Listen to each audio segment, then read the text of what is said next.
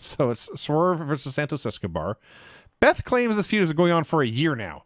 I know it feels like forever. That seems like a long-ass time. They both do dives. You go to break. They had a lot of time to work. This turned into a very good wrestling match. Dude, I thought this match was excellent, and I thought it was the best match that we have seen in the history of NXT 2.0. That's right. This was history. Yes. You'd have to go back to NXT 1.0 to find a better match than this one. This 3 3/4-star match was a 5-star NXT 2.0 match.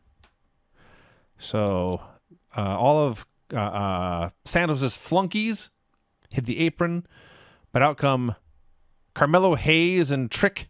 Is it Williams? Trick Williams. They is he a magician? I don't know what tricks he does. I don't know. But they wipe those guys out, and Swerve pins Santos with the JLM driver. Yeah. So Trick and Carmelo are celebrating with Swerve. Vic is the only one paying attention to the storyline. He's mourning that NXT has now lost the North American title to SmackDown. But then they destroy him. Carmelo and Trick do. And Carmelo, who I believe was Wade, who called him, "Oh, you devious little man." Carmelo signs the contract he got for winning the Top Prospect tournament. We were told he would get any title match he wanted. Apparently now it's like Money in the Bank. You can sign it whenever you want to get a match immediately. So, I think, okay, he signs, he pins, and we move on. Nope, Swerve had to kick out of a move and make a comeback, and then... No, in fact, he was punching out Carmelo. Swerve, after this brutal match with Santos Escobar, was winning on Carmelo Hayes. And finally, Carmelo caught him with a brogue kick and the John Cena slicing leg drop and counted 3. It was awesome because, I don't know if you know this, but they're plugging Chucky on the USA Network heavily. So, as the show is ending, they put a Chucky graphic in the corner, and the graphic is Chucky repeatedly thrusting a knife. And he's doing it virtually in the same cadence and time as the referee. So he is counting Swerve down with his knife, which is a great way to pin someone when you think about it. So Carmelo Hayes came out here looking like a total geek, got beat up and only won because the other guy was totally worn down. What a great North American champion he is.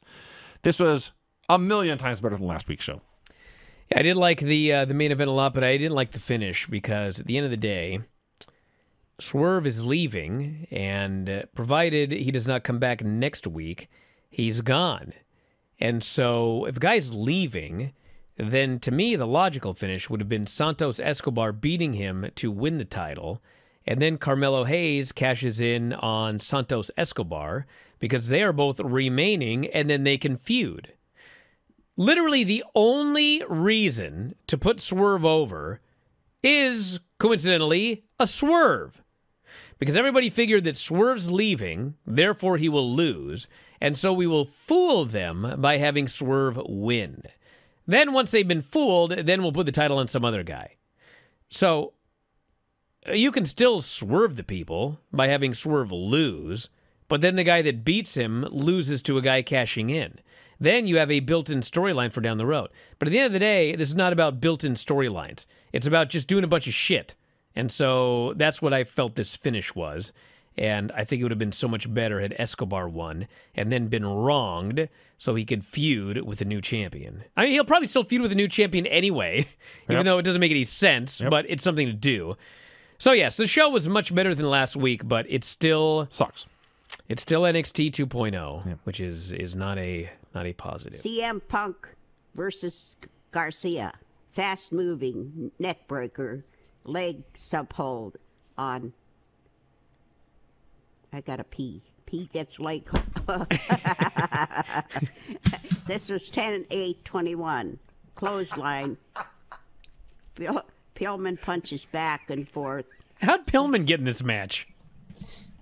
I don't know. What's happening?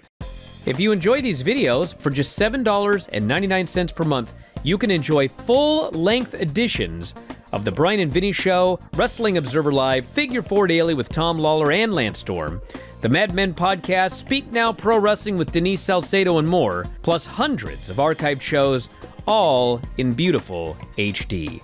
Don't miss out. Join us today.